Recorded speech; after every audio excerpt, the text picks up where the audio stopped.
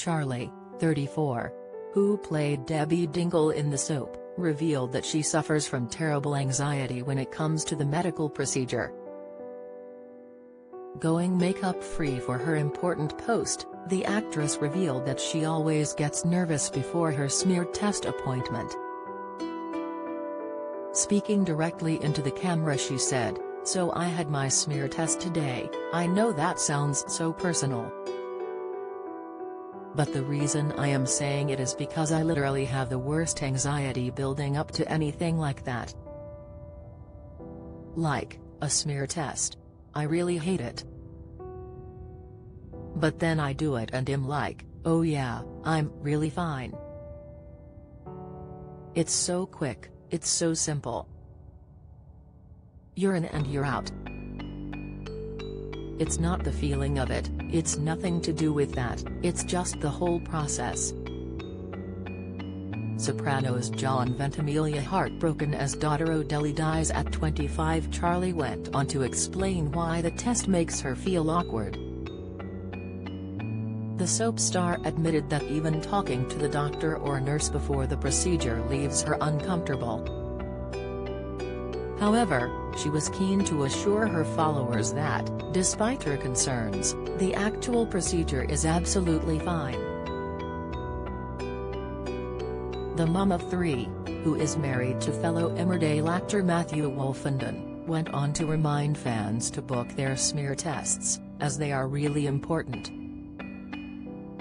According to the NHS website, a cervical screening smear test checks the health of your cervix. The website adds that it is not a test for cancer, but is in fact a test to help prevent cancer. The informative message comes just days after Charley took to Instagram to get reassurances from her followers for what she described as her parenting hell. Charley shared her stress of the daily routine of getting her 2 eldest children ready for school. She asked her followers whether they shared the same anxieties she had doing the school run.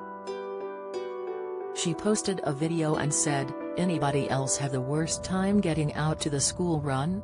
Honestly, the worst time. I fell out with both of my 2 oldest ones this morning, both were so rude at different times.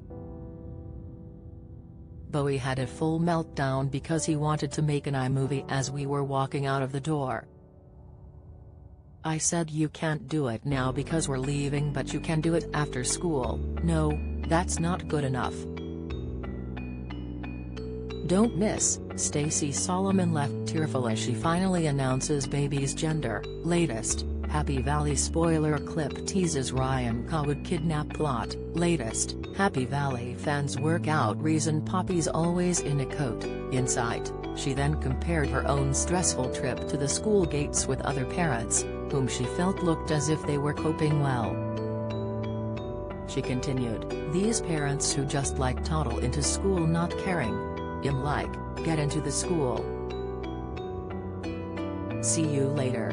I don't obviously, but that's what's going through my mind."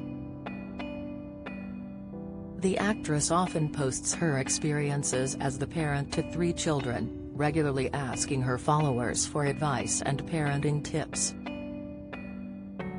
Recently, she took to the site to ask whether it is normal for her 3-year-old son to keep waking up during the night.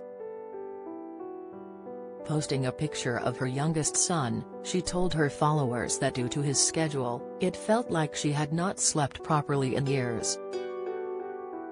She said, "My youngest gets up all night long.